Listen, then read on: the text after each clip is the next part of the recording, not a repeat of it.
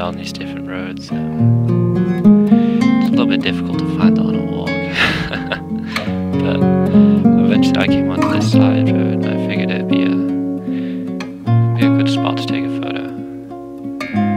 Especially this house quite far on the right. You might be able to pick it out in the video in a minute. I think the sun was in a great position, but to be honest, I'm a little bit of an amateur.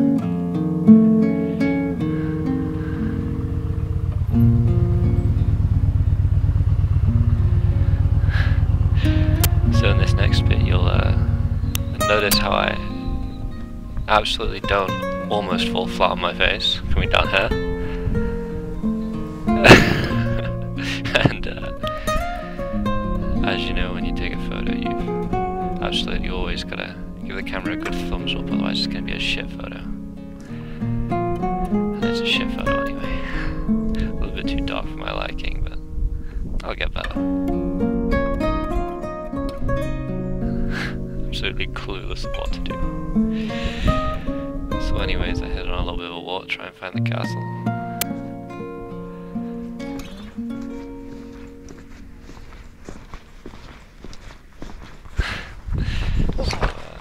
This is probably my favourite photo of the day. Maybe top 2.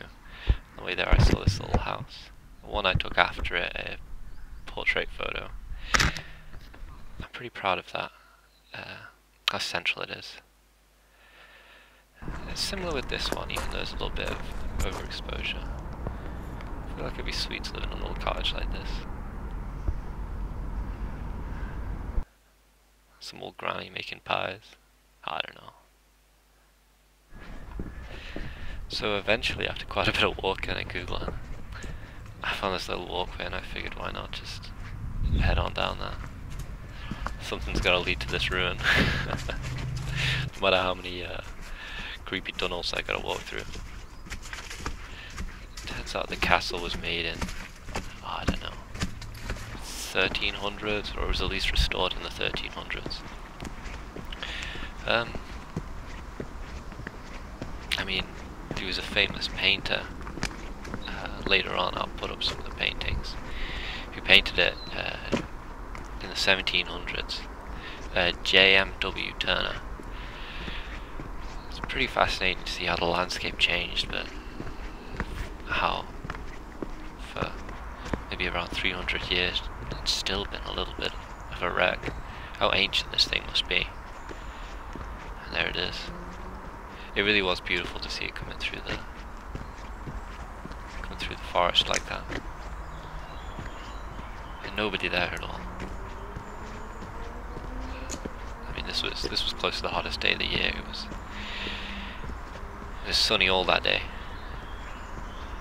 Didn't make for the best photos with the contrast, but I'll get better. And I really love this little path here coming up. The little steps. Made it feel really abandoned. I mean, sadly you can't go inside in case some 600-year-old brick comes tumbling on your head, but maybe still it was beautiful to explore.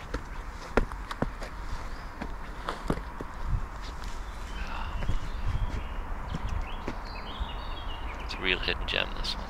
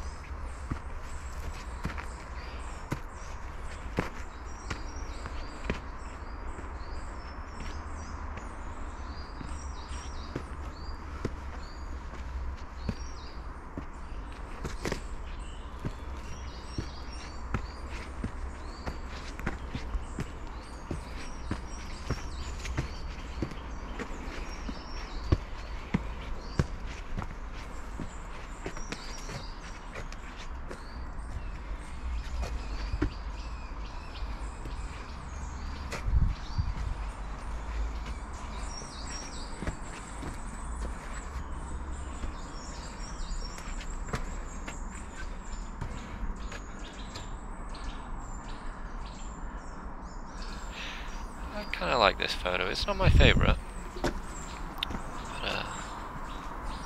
this one is potentially my favourite. I love the colours of the flowers in the bottom left. And these steps, I took one of this, but it ended up far too dark. I typically don't edit my photos.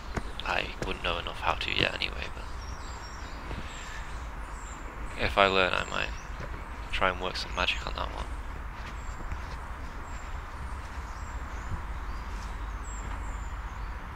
I was so paranoid of catching a tick going through these. Maybe I should have taken something of these beautiful pink flowers in the bushes though. This might have been my favourite view of the place. I'll show the painting now. It's from a vaguely similar angle, and there's a couple of the by him here as well. I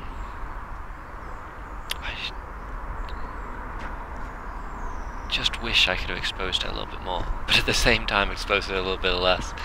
So, I don't know.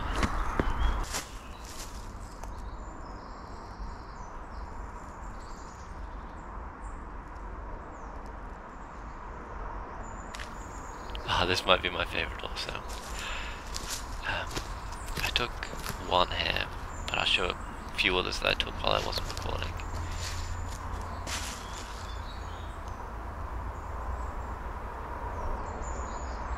Of this as well, I mean,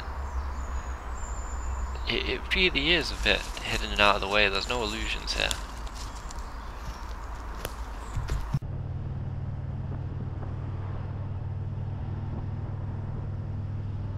So, after that I just headed home. I hope you enjoyed the first video. A little bit short, a little bit light on photos, but I intend to make quite a few more of them. Please leave your feedback and check out my Instagram if you can. There's some of my better works there. I hope to upload those on there now as well. And most importantly, I hope you have a wonderful day. Thank you for watching.